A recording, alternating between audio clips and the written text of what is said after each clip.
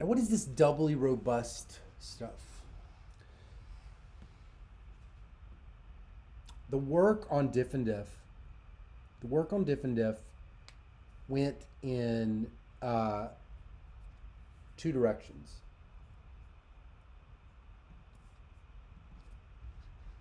Okay.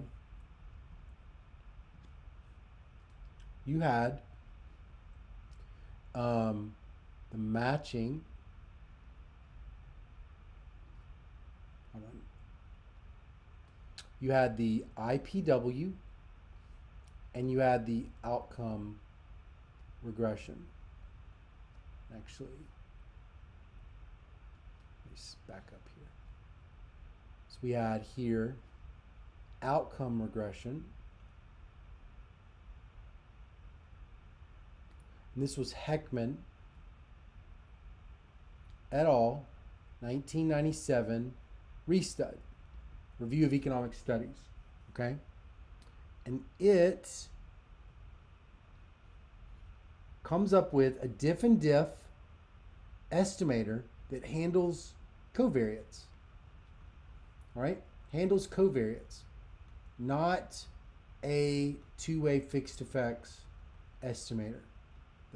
It's not going to include time varying. So it's going to have time invariant covariates, not a two-way fixed estimator, with conditional parallel trends. Okay? And we'll put here two-way fixed effects. Two-way fixed effects had time varying controls. But this one had non-varying controls. It just used two-way fixed effects. It was a multivariate regression, and it just put a bunch of stuff on the right-hand side. And then the inverse probability weighting, that's Abadier, 2005. And it handles time invariant controls to satisfy conditional parallel trends. All right? Now, where is this coming from? Well, this one is coming from the matching. Redo that. This one is coming from the matching literature. So there's the matching literature and there's the diff and diff literature. And inside the matching literature, there was this effort to basically combine both of them in a single estimator called the doubly robust estimator. And the doubly robust estimator, all that it did was it just took both the outcome regression approach and it took the inverse probability weighting approach and just combined them. All right? It just combined them. Well, Abadier took the matching literature, which had IPW, which is in my book, created a diff and diff estimator. All right? And then some people like Hirano and Embens, they took this matching literature and they created doubly robust. So this right here should be this. So they created doubly robust that combined outcome regression and matching. All right. And so what Santanna and Zhao do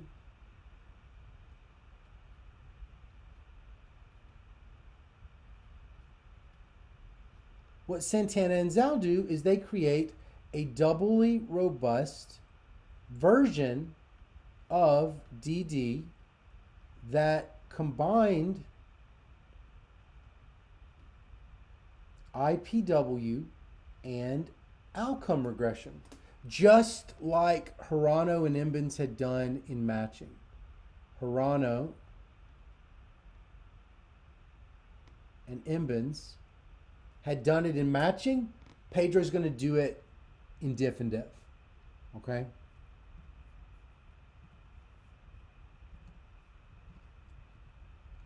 So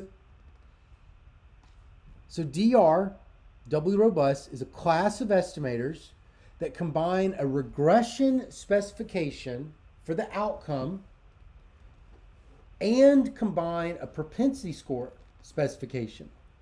And why you do that is because you need to satisfy conditional parallel trends. You need to satisfy conditional parallel trends, and then but you don't want to use two-way fixed effects.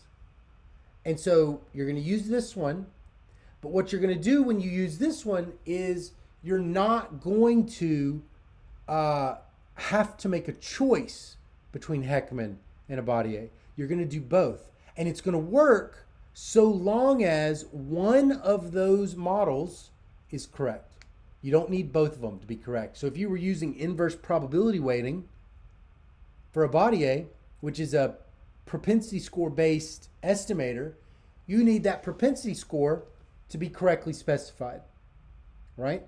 If you're using Heckman outcome regression approaches, you need that outcome regression to be correctly specified. No way getting around it. You got to have both correctly specified. Doubly robust is going to say you only have to get one right. And if you get one right, you're good. All right? So what it's going to do is it's going to control for X twice. Once with linear regression, once with propensity score, hoping that at least one of them is right. And we're going to look at how it's done, and then we're going to look and see how it compares to two-way fixed effects.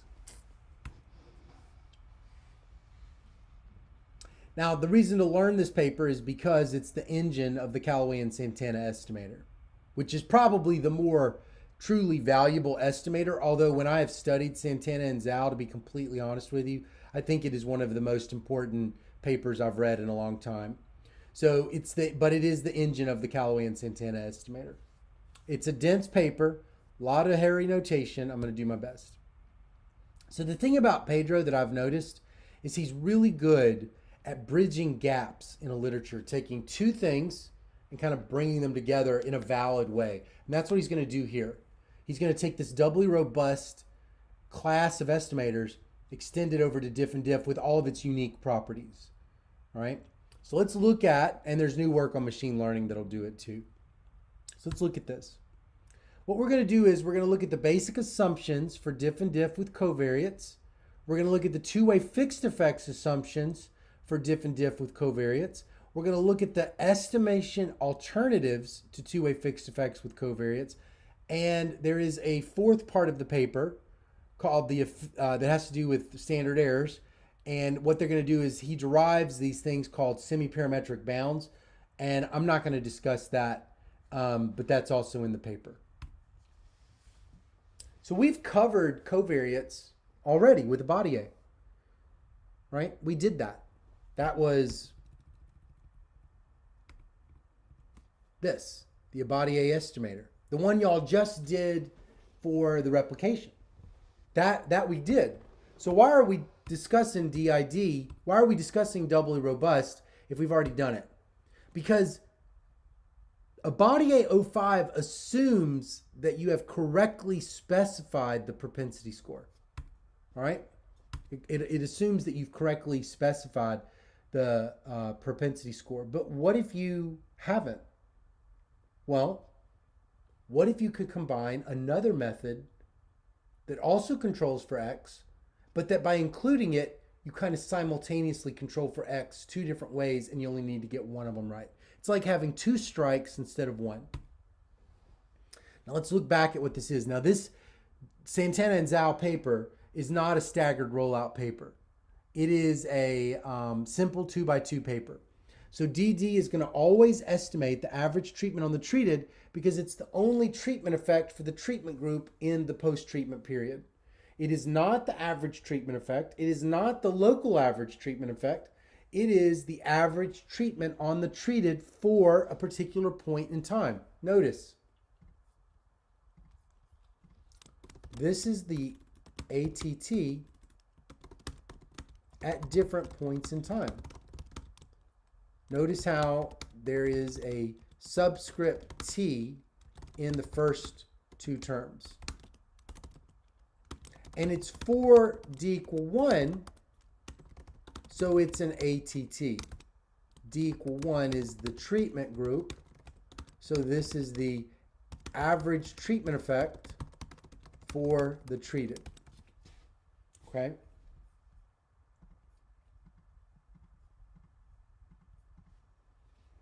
So what are the assumptions of diff and diff? What is it that makes it diff and diff? There's really just a couple of assumptions that make something a diff and diff model. First is you need panel data or repeated cross sections. Panel data would follow the same groups over time, that same units over time. That would be like for the Lalonde national, the NSW, the job trainings program. I just all of a sudden forgot the name of it, NSW. The work program that you just did, that's a panel. It's following the same people over time, right? A repeated cross section would be like a sample of people in the pre-treatment period, a sample of different people in the post-treatment period, right? But from the same general area, right? Now, Pedro derives everything for both panel and repeated cross section, but the notation for the repeated cross section is quite challenging to work with. So I've chosen to only focus on the panel data for this talk. It's just that the results are going to be similar for repeated cross sections. And then the other basic assumption is the parallel trends assumption. Now, so often in a diff and diff, you will put in controls. If you were running two-way fixed effects and you were putting in time varying controls, you were explicitly assuming conditional parallel trends. That's what you were assuming, right? So if you were putting covariates into your DD regression, then you were assuming parallel trends held for males. They held for females, but maybe not for both, right? Depending upon the composition of males and females, you may not be able to get that, but you get it within covariates, right? So that's conditional parallel trends. Now, the third assumption, which is not often talked about, but we did talk about it with the Bodier, is it just means that for these values of X, for men, there's got to be treatment, there's got to be groups in the treatment group and the groups in the controls. There's got to be some. For some epsilon greater than 0, the probability of being in the treatment group just has to be greater than 0. How does it become greater than 0? If there is 4 males, if there are 100 males, at least one of them has to be in one of the groups. Okay, so if there's 99 in the treatment group, there's got to be at least one in the control group. Right? That's what it means to have some E greater than 0 probability of being in the treatment group. It's a frequentist idea.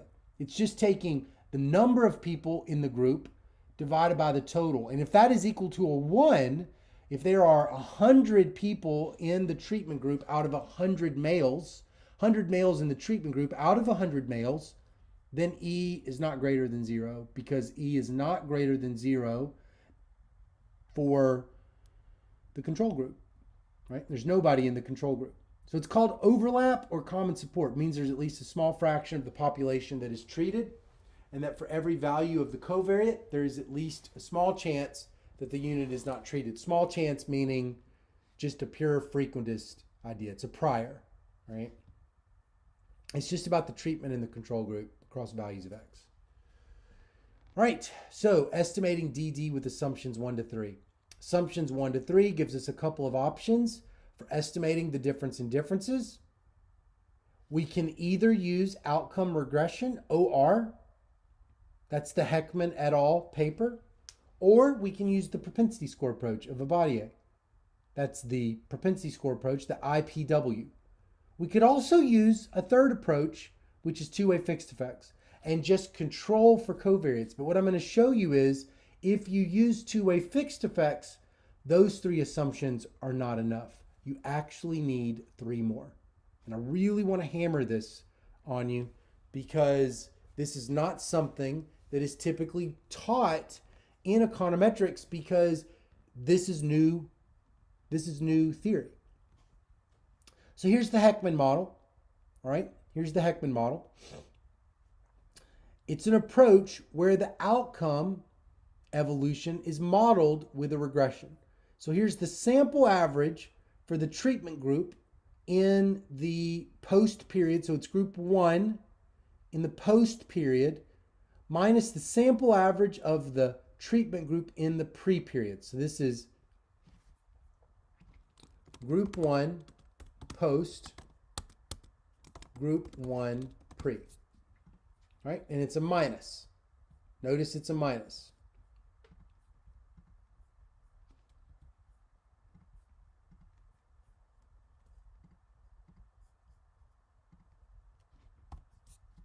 Okay, it's a minus. What is this? This is outcome regression diff and diff for the control group. Notice a couple of things here. Notice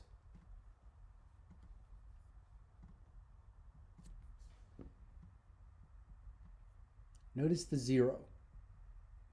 Okay, what does that mean?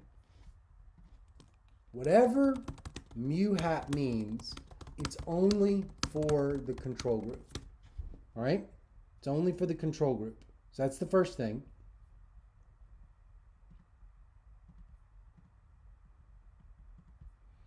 And then this appears to be pre to post. So this is control mu hat post minus control mu hat pre.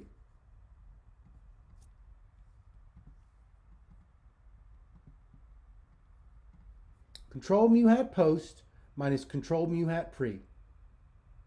But look at what mu is based on. Mu hat is fitted. That's what the hat means. 2 based on values of x. xi. It's based on values of xi. So it's something about xi for an individual unit that is being projected through some sort of fitting process as a new number. Okay? But it's an outcome. Okay? So here's what it is.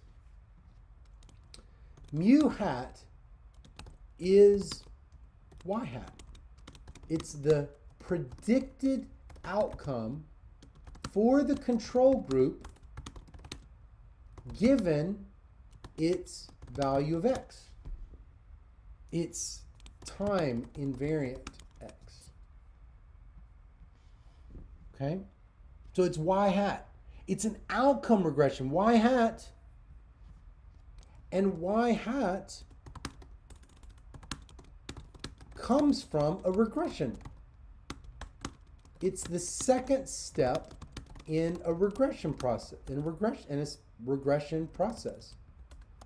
Estimate a regression to get fitted values. Estimate a regression for control only. Get fitted values of y for each unit based on her x values. Okay? That's what it is. It's just going to do it in the post and the pre. All right, so this is the Abadier estimator. You should know this one because you just did a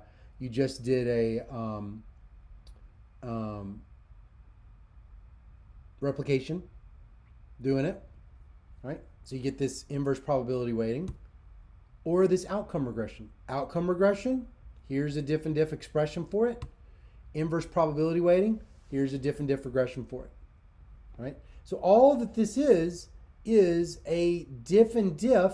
Here's the treatment group diff. Here's the control group diff. It's just an adjusted control group diff. It's an adjusted control group diff. You're going to average over all of these and get its own delta here, and this will be delta mu hat xi 0. That's what it's going to be. And this will be the difference before and after for the control. And this right here is the difference before and after for the treatment.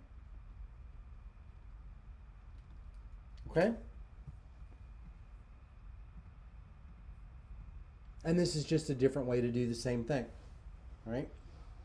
Now, both of these assume that you fit that regression model correctly. Because remember what the first step was, the first stage? The first step was run a regression.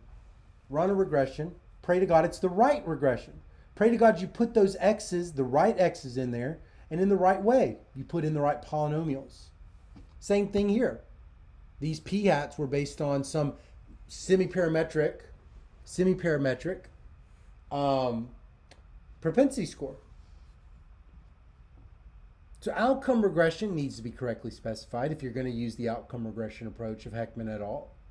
Inverse probability weighting needs to be correctly specified if you're going to use the inverse probability weighting method of Abadier 2005. And it's hard to rank them. You can't really say which one's better because each is inconsistent when their own models are misspecified. They just are different methods. So why don't we use two-way fixed effects, right? Why don't we use two-way fixed effects? I've been using it my whole life. I've been using it since 03. Went into grad school 02, never ran a regression before 03. Why don't I just use it? Well, it depends on whether you want to assume three more things. And when I wrote the mixtape, I didn't know this because this Santanna and Zhao paper just came out. So here's the two-way fixed effect specification without covariates. And this specification under parallel trends, delta identifies the ATT. But this one, even under parallel trends, including time varying controls, won't identify the ATT, even under, conditional parallel trends, won't identify the ATT without three more assumptions. This one only needed parallel trends. This one needs more assumptions, right? And what are they?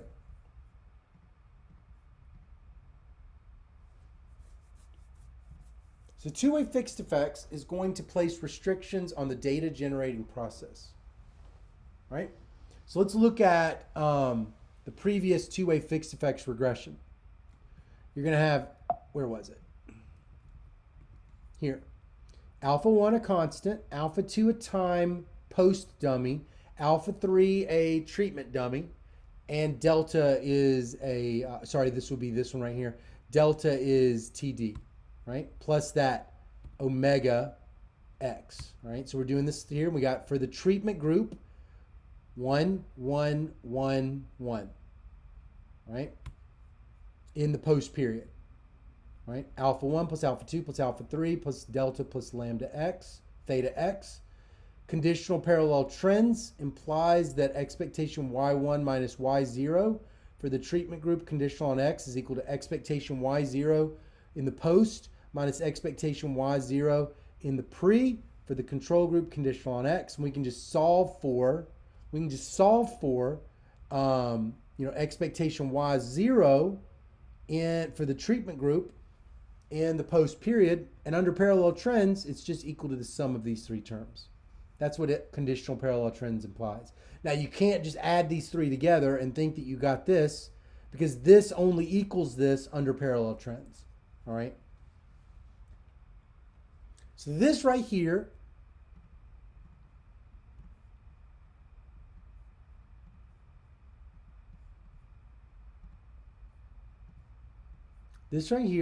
is the regression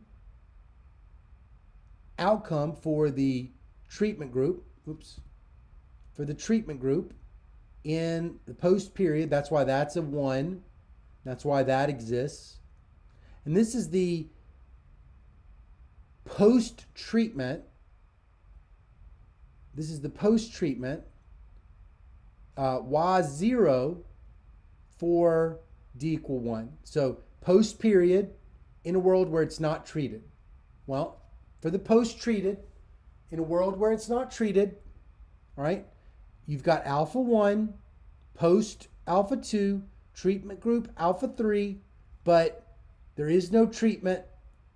So there is no delta, but you still have the lambda x.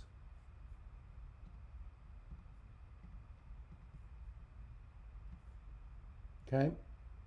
So this one right here,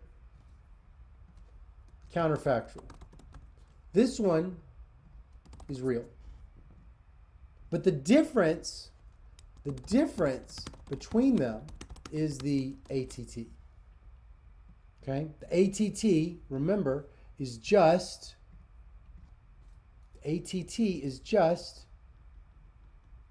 expectation y1 in the post for d equal 1 x minus expectation y0 in the post for the treatment group x. That's the ATT. So it's going to be this whole thing minus this whole thing. Right? And some of this stuff's going to cancel out. And then we're going to be left with this plus lambda x minus this. And we want to know, when can we cancel this out and when can we not cancel it out? All right, so let's fill these things in. All right, here it is right here. Let's allow x, all right, let's allow x to have different effects under two states of the world. One world where it's treated, one world where it's not. Okay?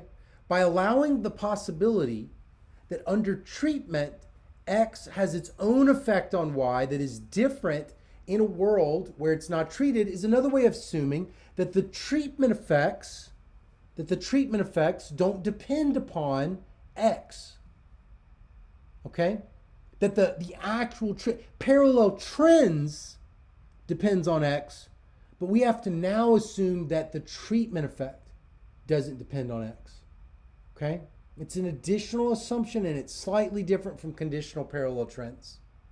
So the implications of that previous two-way fixed effects regression is that it's also assuming that these two things here are equal to each other. Okay? So when the treatment exists, this is theta x. And when the treatment doesn't exist, this is theta x. And we just need that to be that the treatment itself has nothing to do with these x's. And if it does have something to do with these x's, then these thetas will not be equal to each other.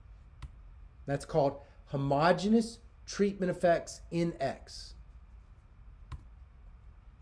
Now, there's other things we also need. To illustrate that, let's look at this. Let's calculate expectation y1 for the treatment group, expectation y0 for the treatment, expectation y1 for the control, expectation y0 for the control. What are these? This is the post, pre, post, pre. All right? Post, pre, that's the y1. That's the y1 here. Post, post, post, post. And then we've got the pre, 0, pre, 0, pre. All right, so that's what those numbers mean. Now, all we're going to do is we're just going to plug in whether it's post or pre. So when it's post for the treatment group, all the alphas show up, because remember what the alphas are. Here's the alphas. Alpha, post, treatment group, 1 times 1 is delta. All right, so expectation y1 for the treatment group is going to be equal to, and that should be comma x, alpha 1 plus alpha 2 plus alpha 3 plus delta plus lambda x11. So this is a time varying covariate. And since it's a time varying covariate,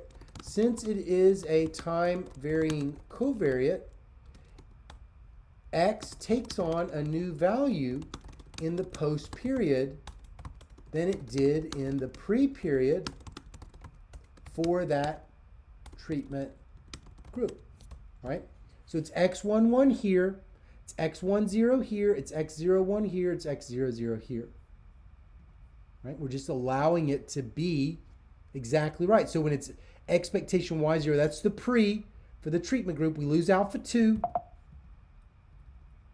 Because remember, alpha 2 was post. So if it's the pre, we don't have a post. Same thing, alpha 1 plus alpha 2 for the control group. In the post period, we lose alpha 3. We also lose delta. And for the control group in the pre, we lose alpha 2 and alpha 3 and delta, and we get this lambda x00. Now we're going to go through and do our diff and diff. Now remember what our diff and diff is. Our diff and diff is expectation y1 d equal 1 x minus expectation y0 d equal 1 x minus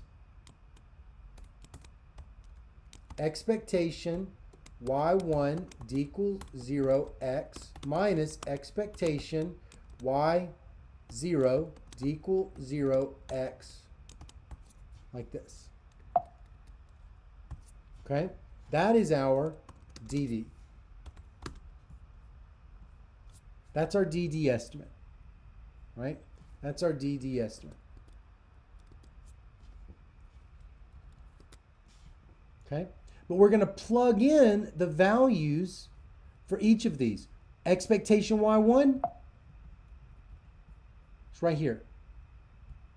So we're going to plug that in, minus this one, minus this one, minus this one. Now some terms are going to cancel out. Look what cancels out. Alpha 1 cancels out. Alpha 3 cancels out. Alpha 1 cancels out. Alpha 1 cancels out. Alpha 2 cancels out. And so what we're left with is this plus this minus this minus this minus this. So look what that is. Eliminating the terms, we get the causal effect plus, look at what this is. This is x over time. X over time must have the same trends for the treatment group as it did for the control group. You need parallel x trends for every x in your two-way fixed effects regression. Parallel x trends. And if you do not have parallel x trends for every x in your regression, they will not cancel out, and you need them to cancel out. But if you have parallel trends, fine. Okay? Now this was not needed. These new three assumptions were not needed for either OR or IPW. But now you need 6 assumptions for a two-way fixed effects estimate of a DD design. Otherwise, it will be biased of unknown magnitude and sign. You'll be off. You may have the sign flip again.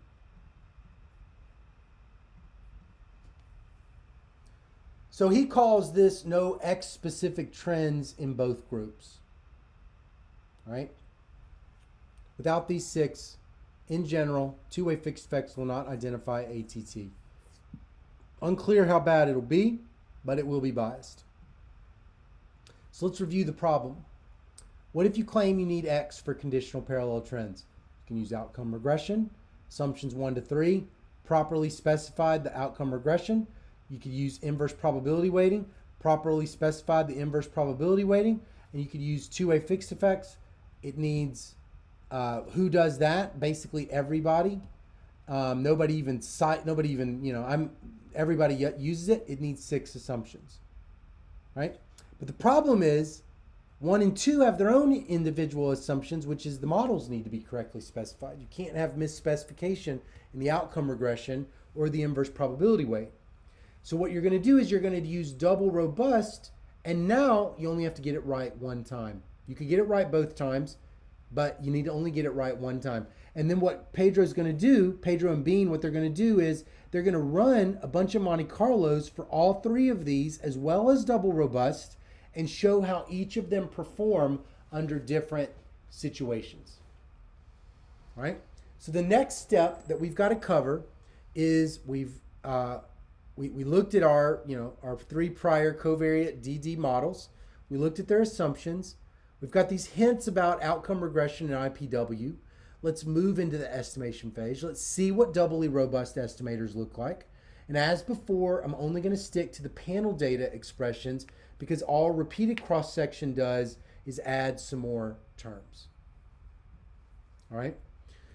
So what I'll do is I'll finish filming this. I'll upload it to Dropbox. I'll give that over to Near. All right. I'll see you guys again in person next Monday. But Wednesday, just look for the next video to drop, okay? So I gave you guys a week extension on the replication, and I will see you in a couple of days. Does anybody have any questions? Here, I'm going to turn off the recording.